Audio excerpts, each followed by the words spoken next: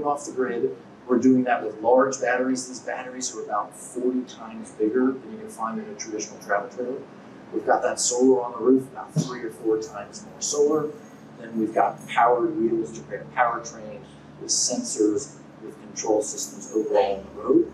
And once you've done that, once you make that leap, hopefully leap into the future for a powertrain, this can do more. So the wheels move, the vehicle moves. Now you've got traction.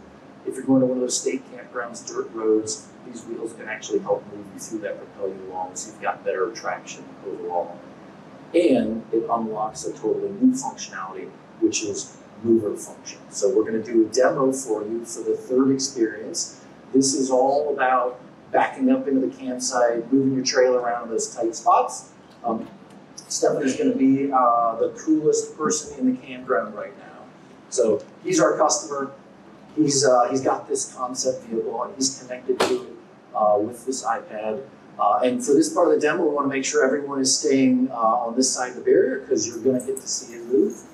And with one finger on the iPad, he's able to control that motor system in a different mode, so a low-speed mode, so you can actually remotely move this vehicle.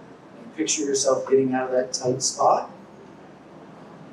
And you're driving, and now you're going to go right over the tow wheel when you hitch up and back up and left the rear up and moving out of that tight space.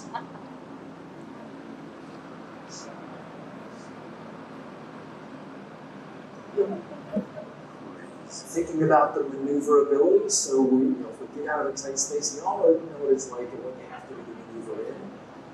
This system actually has 2 motors.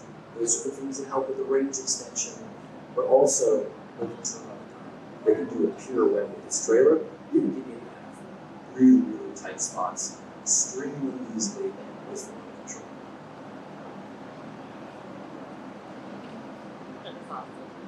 So what does that mean? What are we excited about? You literally never have to back this trailer.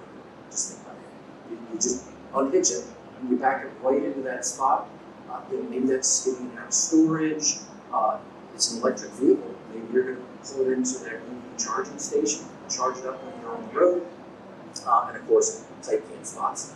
So the days, speaking from personal experience, the days of husband and wife maybe having hard backing the trailer and how bad I am at backing the trailer up into a campsite. Those are gone. Never have to do it again.